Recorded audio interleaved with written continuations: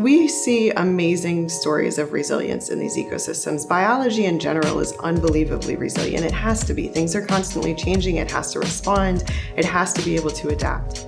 We've seen time and time again in areas where we make the right choices that these ecosystems come back. In the Philippines, places where they've implemented marine protected areas and we're able to enforce those protected areas. You've seen completely degraded reef systems come back. There's natural coral recruitment. You see big fish come back. You see giant clams come back. These systems will bounce back. It's just that we have to make the right choices to give them that opportunity. I think the question should be framed not really as to whether corals and coral reefs can bounce back, but whether or not we're going to take the responsibility to give them that opportunity. It's on us, really. It's not them, it's on us.